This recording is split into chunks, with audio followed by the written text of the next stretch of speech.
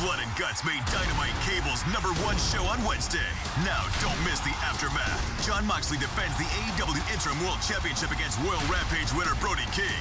And Wardlow challenges TNT champion Scorpio Sky. Let's make it a street fight. AEW Wednesday Night Dynamite, live tonight at 8 on TBS.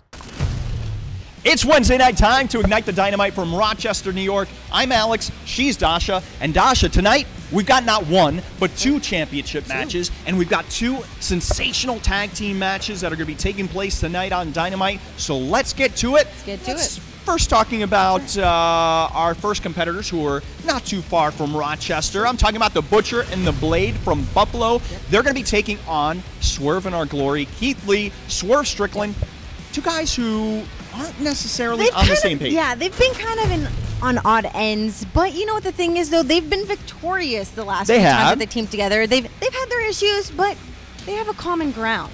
The two men that always are on the same page are Butcher Blade. And don't forget, added to that equation, you add a little bunny in there. Oh, yeah, and the bunny likes money, and that's exactly what the Butcher and Blade are looking to do. They're looking to take the winner's share of the purse here tonight on Dynamite. But we also have another tag team match that kind of Mother Nature put this team together. I'm talking about Team Thunderstorm, our AEW Women's World Champion Thunder Rosa and Toni Storm coming together to take on common foes in the Native Problem?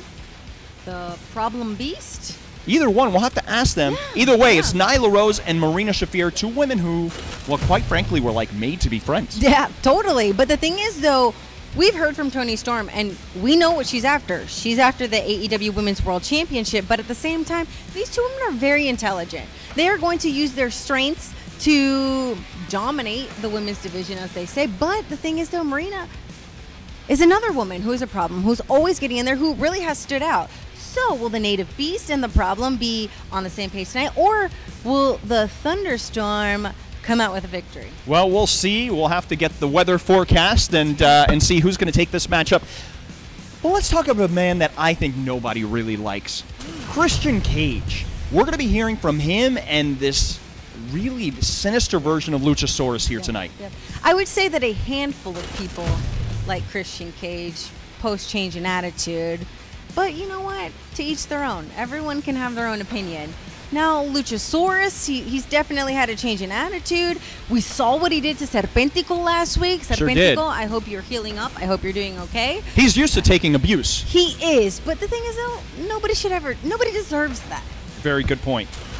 Defending the TNT Championship here tonight, Scorpio Sky, because he's got to take on Mr. Mayhem Wardlow in a street fight. Most people would say that it's kind of a bit of a handicap match because we know Scorpio Sky doesn't come alone. He's got the other half of the Men of the Year in All Ego Ethan Page, but at the same time, Dan Lambert. Sometimes they bring in American Top Team goons, whatever you want to call them. But the thing is, though, Mr. Mayhem has defeated 20 men at one time. Yeah, it's insane what Wardlow is capable of doing. Wardlow is more focused, more determined than ever. Mr. Mayhem, I think, is going to be on a tear here tonight. But you're right. Men of the Year, you never know when American Top Team is around. We know Dan Lambert is a master strategist. And it's a street fight. Which is Wardlow's specialty. We're living in Wardlow's world. Well, we'll see if Mr. Mayhem can become TNT champion here tonight. Now, let's talk about the interim AEW World Champion, Jon Moxley. He is defending that championship for the first time tonight against the winner of the Royal Rampage, which took place this past Friday night on Rampage from the House of Black, Brody King. Brody King. Now, speaking of Brody, we are in the home of the late, great Mr. Brody Lee. But will we have a Brody, as in King, as the new interim champion? Listen, I certainly hope not. I hope that Jon Moxley wipes the floor. You know how I feel about the House of Black. They're calculating. They're evil. They're going to do everything possible to take this championship. I think Jon Moxley really needs to be prepared tonight. I know you're really, really excited about this. I know how passionate you are. I am. We're supposed to have an unbiased opinion here. I am unbiased. I hope Jon Moxley beats them 2 ways till Sunday. I'm with you too, Jon Moxley. We're rooting for you, and we hope you wipe the floor clean. But the thing is, though, the House of Black. House of Black isn't necessarily in one place. It's kind of everywhere. And we know Julia Hart, she's had her change in attitude. She's really changed a lot, and she may just cause some mischief, but the same we can say about Malakai Black. So May the odds be ever in your favor, Jon Moxley. Hopefully the Blackpool Combat Club may come to the aid. Not that you need it at all. Not at all.